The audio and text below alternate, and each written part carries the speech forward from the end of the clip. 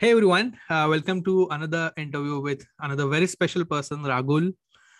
He is currently pursuing his master's in computer science in University of Colorado Boulder. Now I know there are very less number of videos on this particular university, so I'm pretty excited about this particular interview.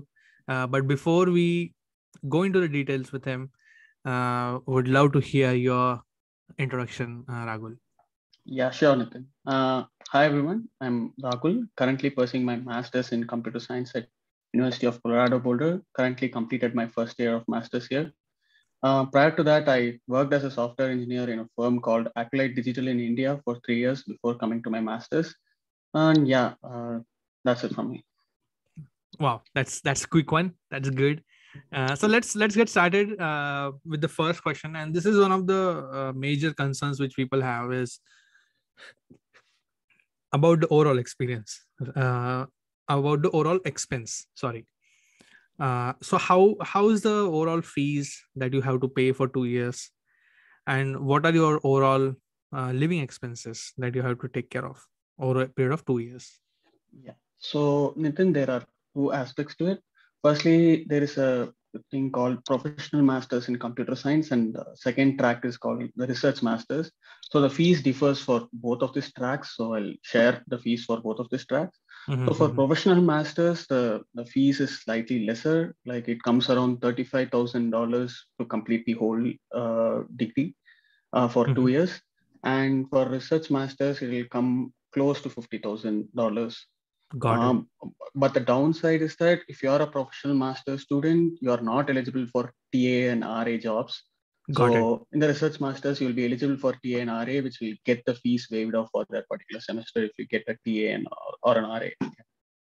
That is great. That is great. So what you're saying is, let's say if I have a TA or RA, and in that semester I take 3 or maybe just let's say 4 or 5 subjects, all of the fees is taken care of. Yeah. Got it. Apart from the TARA, what is the other difference between the professional and the research masters? The other difference is that basically for 8 courses, that is for 24 credits, the courses that the students take will be based on their choices. But for the rest of the 6 credits, the professional master student will be doing some real world projects like software engineering projects with the industry, that is startups in the Boulder area. Whereas the research master students will be doing an independent study or a thesis under a professor. That will be the difference. Basically, that 6 credits will be the difference between the professional and the research track. Understood. And both of these masters, do they come under the same college, or is it like professional comes under business and then the research comes under engineering department? No, both of them comes from the engineering department. Got it. Understood. So what you said is, just to summarize, about 35 to 50,000 in fees, and then how are your living expenses? Yeah. So currently, I'm paying a rent of the housing rent will be around $500 per month, and then the groceries and Wi-Fi and electricity adds up to, let's say, close to $700 to $750 per month on an average. And the students here easily get on-campus jobs for part-time jobs where they can use that to pay their monthly expenses. Got it. So monthly expenses on average would be $750 per month. Okay, let's say even if we round it up to 800, it comes around 17 to 80,000, $18,000 for 2 years. So 50,000 plus $18,000, that is about $70,000. Let's say you just have to round it up. Like $50 to $70,000 is what your expenses. About $55 to $70,000. Right. Now, following up with the question, and you already touched up to it about the on-campus jobs, right? So how is the situation with on-campus jobs? Does everyone get it? What is the minimum pay? That they get, and if there are any tips or tricks to get on-campus job, what would be those? Yeah, sure. So there are 3 categories of jobs, on-campus jobs, and most of the students typically get the on-campus jobs in our department. So firstly, certain students prefer the jobs in bakeries and dining and stuff like that. The pay for that will be $15 per hour. And second category of jobs will be being a grader or a course manager for a particular course for the undergrads or even graduate courses. They get paid like $17 to $20 per hour. And the next category of jobs is TA and RA, where they'll get $25 to $30 per hour. Got it. So even if you just get like a bare minimum basic job on campus, maybe in student union cafe somewhere, you still will be able to make about $800 in a month easily, right? Yeah. So a good strategy, guys, for you would be ideally try to get a TA or RA so that your fees gets waived off. I would say TA is better than RA because RA you never can count how much time you need to put in to actually get to that 20 hour of work. But TA definitely I feel is still under control. Okay, so let's move on now. Just continuing on the same thread of living, right? Where do generally people live in CU Boulder? Is it like close to the university? What are some of the communities where they live? There is a community called Wimbledon Apartments, which we live currently, and there is a thing called the View. I forgot the name of it. Some people live in on-campus housing as well, and surprisingly, on-campus housing in our campus is cheaper. It's contradicting to all the universities. It's actually, we are currently paying $2,000 per month for 4 people. In on-campus, it is usually $1,300 or $1,400 for 2-bedroom. So that is pretty good, actually. Yeah. It's very cheap. On-campus housing is very cheap, but the downside of it is that there is a waiting time of 1 year. So when you apply it before you come to masters, you will get it after the first year of masters. So second year, typically people shift to on-campus housing. First year, they'll try to stay closer to the campus that is easily commutable, like less than a mile from campus, like apartments like Wimbledon, condominium, and the View. And I forgot the name of the third one. No worries. Yeah. So let's say less than a mile, I think it would be walkable as well. Yeah. But if you at all take a public transport, is that safe in the nights? Just from girls' perspective, how safe it is? Yeah, actually, like it is pretty safe in the night.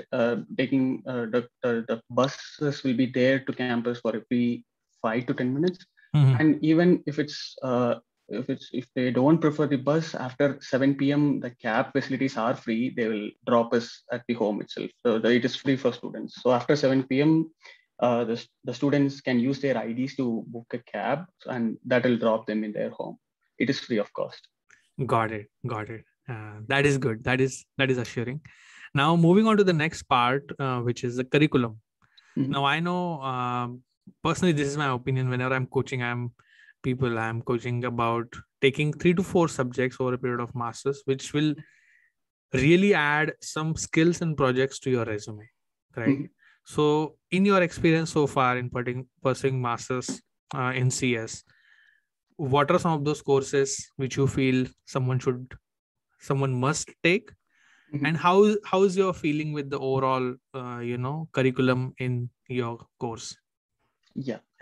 And the first thing is that, again, there are 3 tracks here. So firstly, certain students will prefer going into software jobs. So they will take courses like this object-oriented analysis, design, algorithms, and stuff like that. And for the systems, distributed systems is a no-brainer. Distributed systems is a must-take, and the professor is so good here. And the CU Boulder is also very famous for the networks. Network courses are very, very famous here. It has there is a separate degree for networking. So the networks is very, very famous here in CU Boulder. And certain students prefer the machine learning track. And with respect to the machine learning track, I am currently pursuing that. So the courses that you take in masters, you can't convert it directly to the jobs like applied scientist jobs, like the other jobs like software engineering and the system side. So you have to put in additional efforts like working under a professor for research to get the job, because the machine learning jobs usually prefer the PhD candidates. Right. So you should have an additional experience like working under a professor in a lab or taking some PhD level courses in addition to the master level courses that you take. Yeah. Got it. But you feel that the overall curriculum is pretty good. Yeah. It is pretty good. Got it. Now, moving on to the next part, which is more about internships and full time. So, how do you feel is the scenario with internships? First of all, do generally people get internships? If so, where are they getting internships? Is it like within Colorado, Boulder, or they have to go to Seattle, Washington, or Bay Area, or maybe Chicago, Boston? What are they doing? And then how's the scenario with full time as well? Like, do you see your seniors getting full time?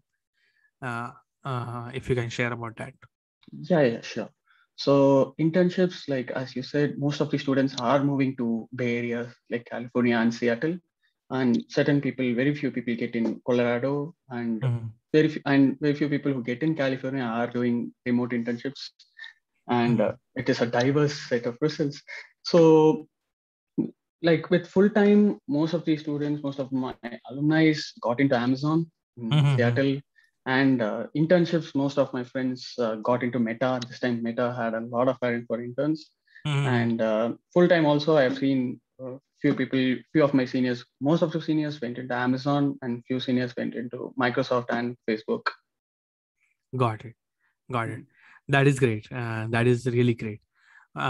So there is this question which came to my mind, which I have never asked before, and I haven't shared with you as well before. So it's going to be interesting. But let's say you had to think about 3 things, which you wish you could had in CU Boulder. What would be those?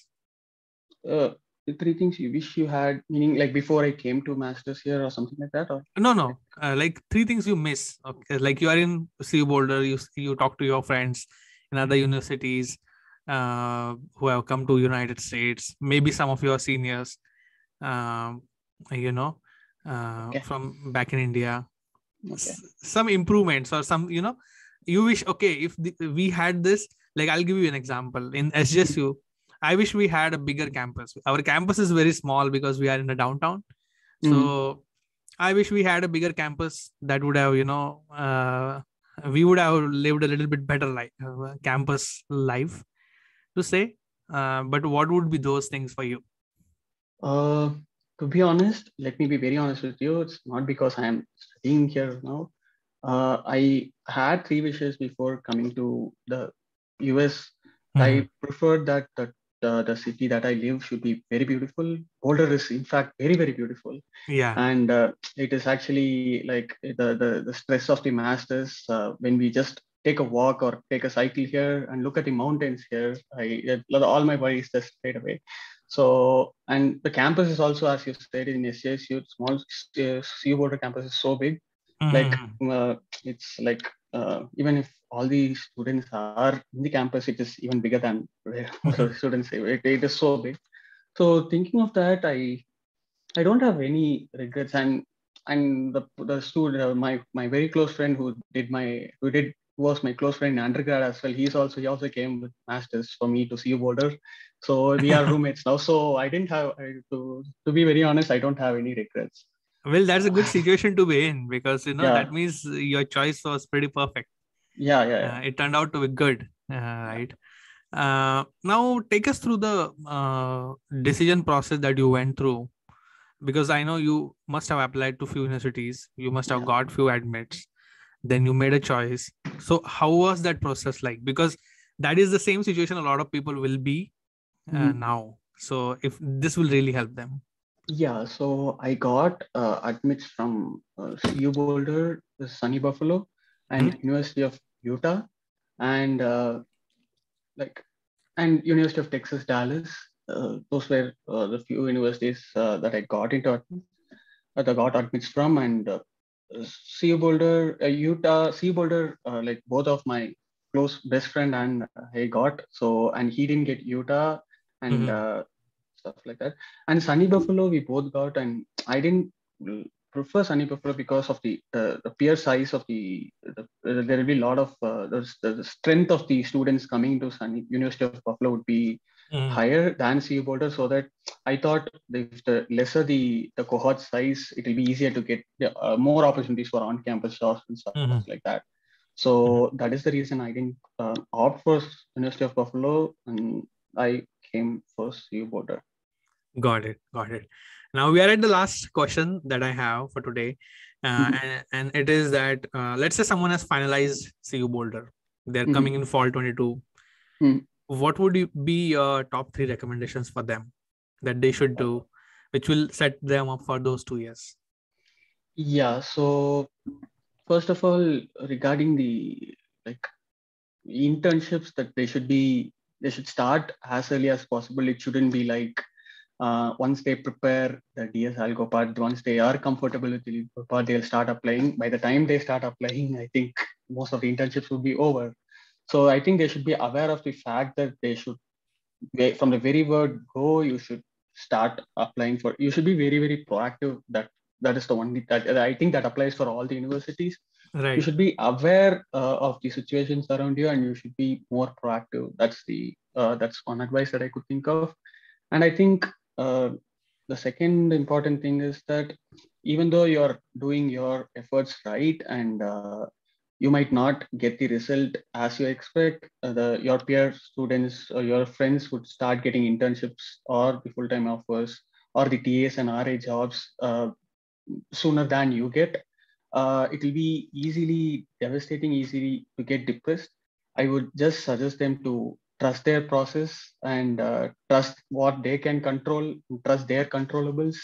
Just worry about their controllables. I think rest of the results will follow automatically.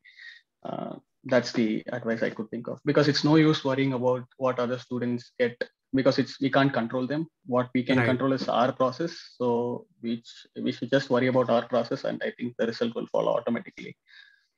Right. That's a good one. I think that reminds me of MS Dhoni. He always he also always says that, okay, you need to trust the process. Well, thank you so much for patiently answering all these questions. Yeah, it's been my pleasure, Nitin. Ragul. And guys, whichever is your favorite tip, definitely share it in the comment section below, and definitely subscribe to our channel. But with that, we are done with this interview, and I'll see you in the next interview.